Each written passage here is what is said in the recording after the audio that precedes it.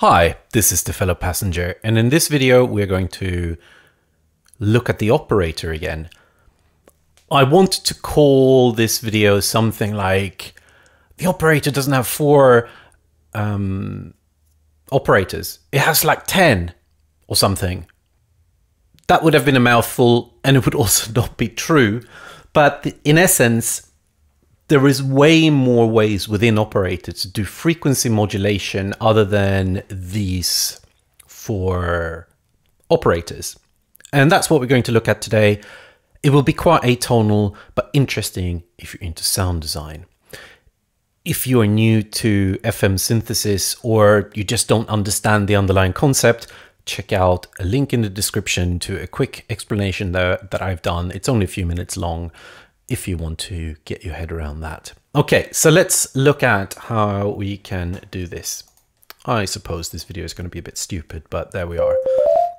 Okay, this is in its default state when you open it, and then, as you may know, you can use these other operators here to create some FM.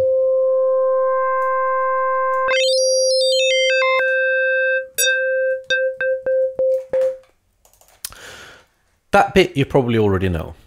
So how can we find more ways of modulating? First, we should perhaps just talk a little bit about the difference between an operator and something else that can modulate the FM. I think the definition of an operator, I say think because I haven't heard this spelled out, but I think of an operator being not just an oscillator. It is an oscillator. Here you got the waveform for the oscillator, but it's also an amp where you can change the volume, and it's got its own envelope, so it's almost its own little synth voice in its own right. It has all those different components attached to it, and those are the ones that you would generally think of as the things to do the frequency modulation with. But let's start here with our basic operator. We got our sine wave. Then where can we find other ways of manipulating the frequency? The obvious first choice would be the LFO. Yes, correct. So let's turn the amount up.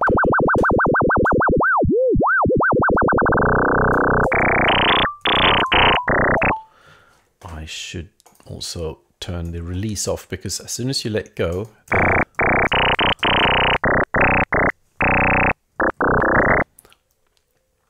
okay. I think that is perhaps just outside of audio rate. Well, is it audio rate? I don't think it is. Now, to perhaps the slightly less obvious way of doing frequency modulation is using a looping envelope. So again, we got our basic oscillator here. I've removed all the release. So if you go down to this little section here where it says loop, we turn that down to milliseconds. It's going to be more noticeable if we remove the sustain. So as you can see here, if I set it to 20 milliseconds, it's quite a long loop still, but the loop is affected by when it reaches the end of the decay stage. So if we turn the decay down,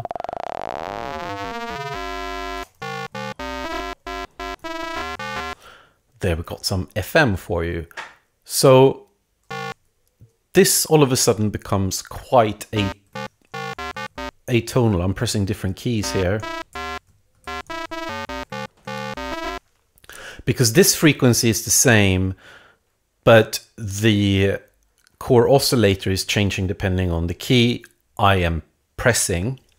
So it's a little bit like you would use two operators and one is set to fixed. So it's only one of the operators that is actually tracking with the keyboard. We can remedy this a bit, and I'm going to explain why. There's also this section here where it says time. If you're not familiar with that is doing, it's actually changing the duration of all the envelopes. So for all the oscillators and for the filter and the LFO, etc. So if I just turn this up, I'm going to explain what it does.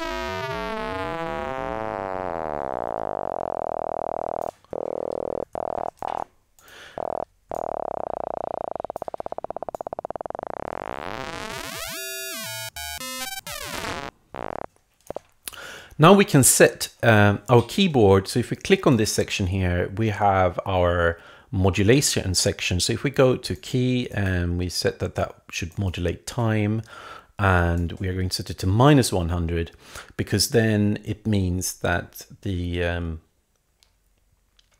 it will be inverted. The lower key I press, the higher the time will be. So now it's not going to track exactly according to the notes of keyboard. I was almost going to say volt per octave, which is the term generally used for a Eurorack system or something like that. But there is no voltage in that sense, but it's in similar sort of vein here. So slow time, let's see.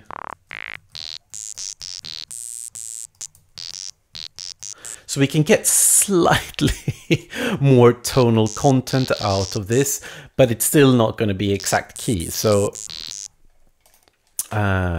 let's have a look if we go back to this section here.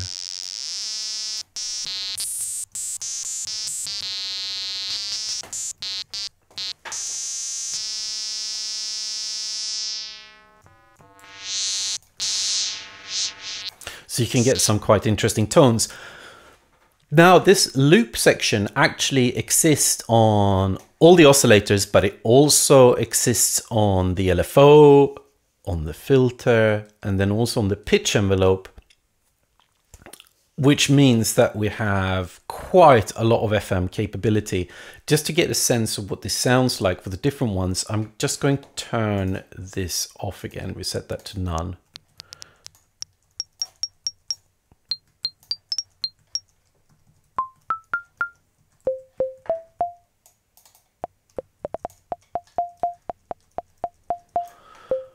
And if we turn on the pitch envelope, we can also set this to loop.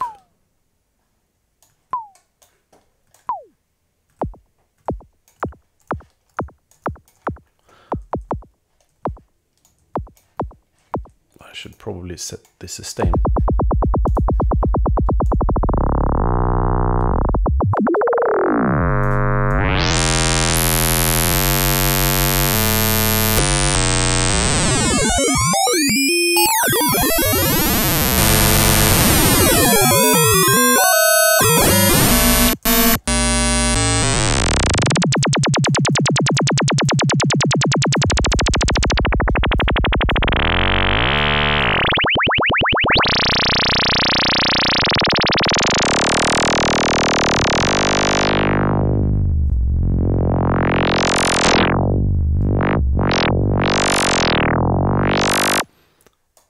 If we turn that off again, and then we can try it with a filter. So we have to set that the envelope should affect the filter. We set that to 100.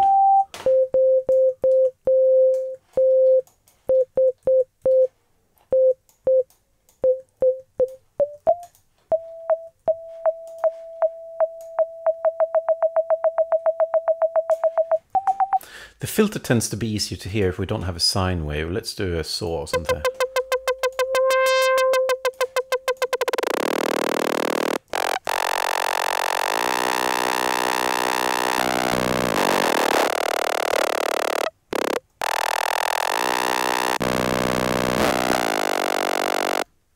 And the same with the LFO. So if we turn the filter off again, and we can set the LFO just to affect the filter. Oh, we don't have to have the filter on, but we turn the envelope off. And then we loop this.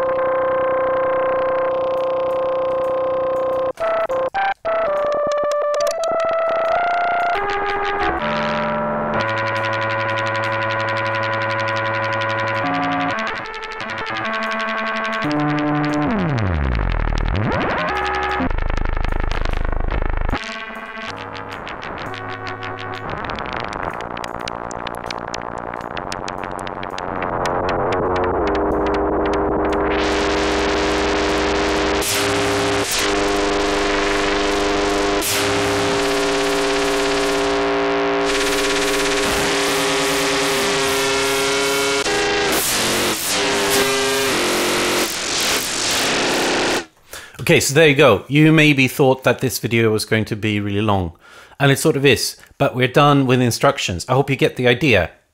It's noisy, yes, but that can be good if you're making IDM, which is what we're going to do now. So we're going to take this and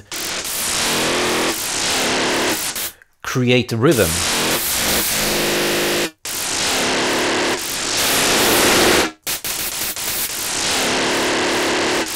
We need a sequencer to sequence whatever is going on here. I have no idea if this is a good idea. So let's do the... I've used this sequencer before. It's a free download from the internet. So just randomize. I've made a new MIDI track and the sequence is running now, so I'm randomizing the octave, and then we're going to take an expression control, but we're not going to use it in the way that I always do. We are going to set this to key tracking. So we got the sequencer now just tracking the key. This means that we are going to get a little bit of a looping effect. No, that's what I thought. So this one, we basically just need to create a sequence here. I'm just going to do one note sequence.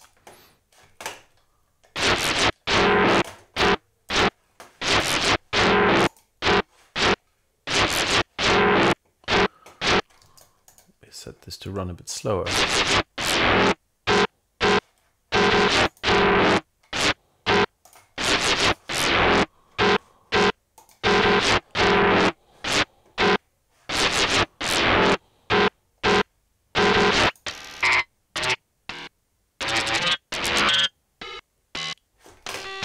And 84 BPM is not what we want.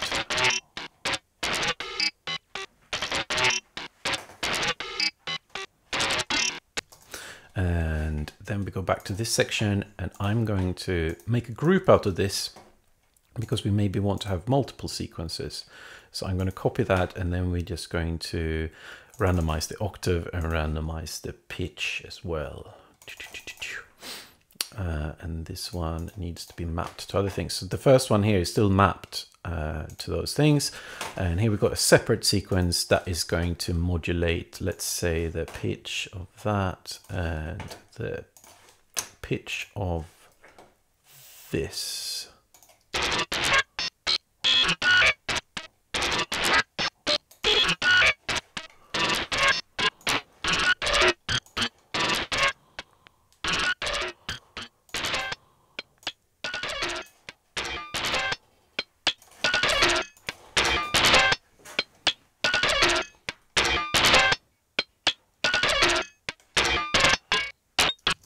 Sounds nice and metallic somehow.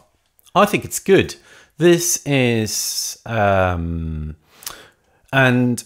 to make things really luscious, we are going to put OTT on that.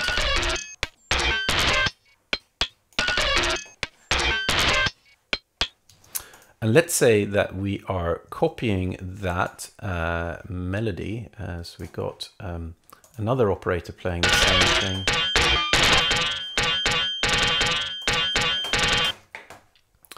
This one, I'm just going to change the setting.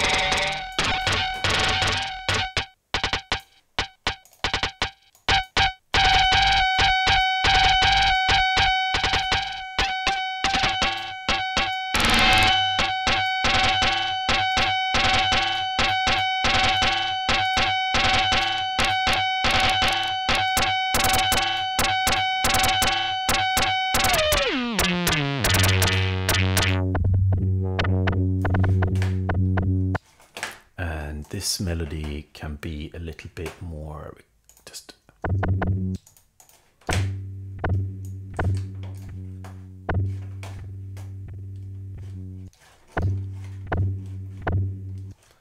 So what does these...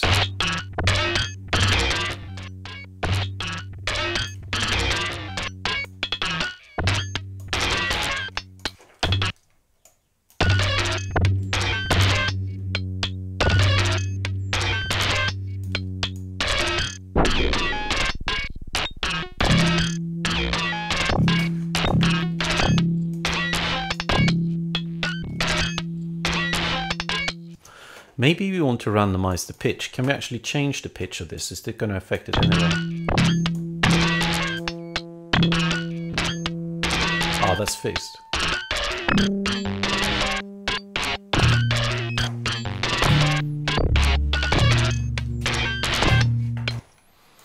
And then we need a beat under that. I'm going to use that new drum machine that I presented in the previous video. I've come to like it quite a lot. Where does it live? It lives in presets. It lives here, drum 01. So I'm just going to make a very basic little beat using it. No, that's not what we want. We want a new MIDI channel. We don't want it on our... So that's the metallic clang, and then we have our more tonal multi-FM thing, and this is just a modulating sequence, and then we have, this is our beat. Okay, so let's just is this our beat? I haven't pasted it in here yet. There is nothing. Come on, baby. There we are. Okay, so we got...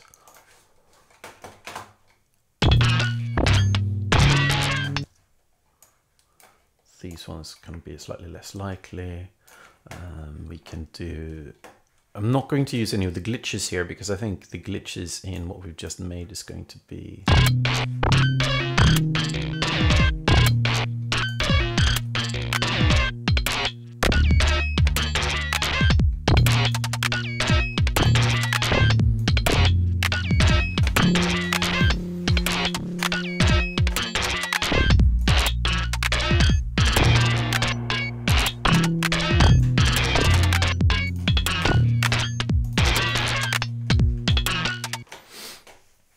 And then we are not doing pristine stuff here, so we are just going to ruin this a bit more by adding a drum bus.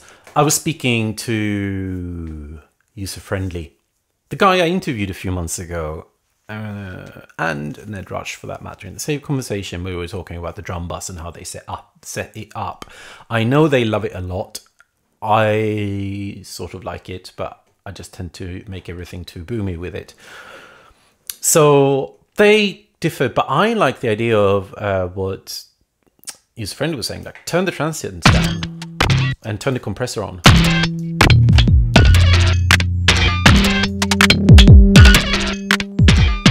But I'm also turning the drive down, which is the opposite to what User Friendly said, I think. And that was Ned Rush comment.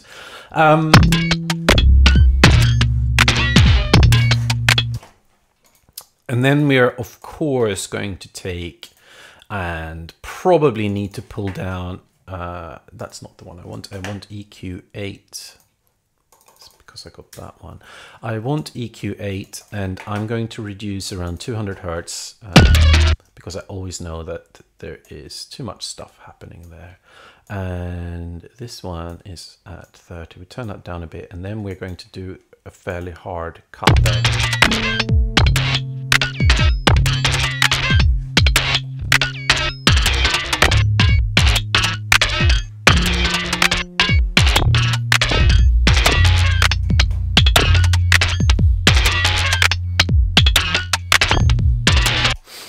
Sounds pretty good, actually. That sounds pretty sweet. And then we can do the trick that I like doing. To add a bit of space, to add a very, very, very subtle reverb in front of loads of compression sounds nice.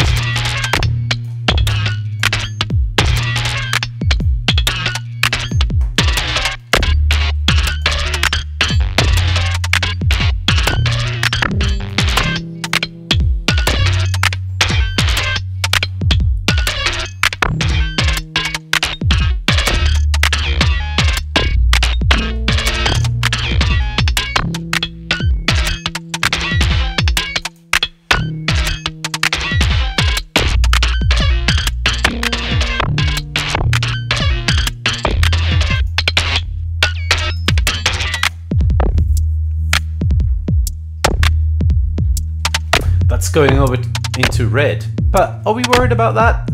Not really for this. Why? Because I'll just put a limit to that. Now it's cut off. It's probably screwing up the audio signal just as much, but we are not after anything clear and transparent here, are we? I think this sounds pretty sweet.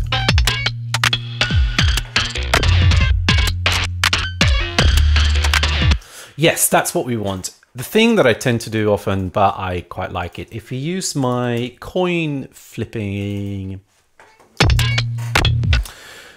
thing, I've explained it loads of times, but if you are new to this, basically it rolls the dice, and I'm setting the likelihood here. Every time this channel receives a MIDI note, it rolls the dice whether it should be in the left or the right hand side, and I can change if it's in the middle. That's 50-50 chance where it's ending up. So I'm going to set it fairly low chance, so well, it's going to be much more likely to end up on this side rather than on the right hand side. So if it ends up on the left hand side, it will create a random value between 0 and 0. So it's basically going to be 0, but if it occasionally it will end up on this side, and then it's going to create a value that is a bit higher, and I'm going to map that to the send reverb. So every now and then it will send some of our metallic clangs off to this reverb here.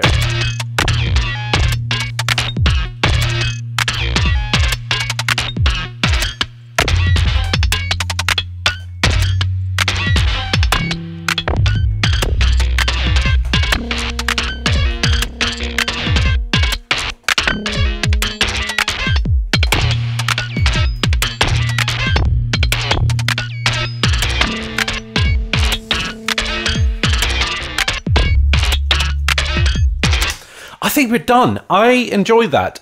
This is just an interesting way of thinking about using FM beyond the 4 operators that you're given in the operator. I hope you enjoyed this. And if you feel like you can support my channel, please check out my Patreon below. I will give you this project file, but there's lots of other stuff you can get as well. Of course, you will be able to get this this drum rack, which I've completely synthesized using the operator, actually. I talked about it in my previous video, but if you missed that, it's a opportunity. Thank you very much for watching. I hope to be back soon with a new video. Take care. Bye.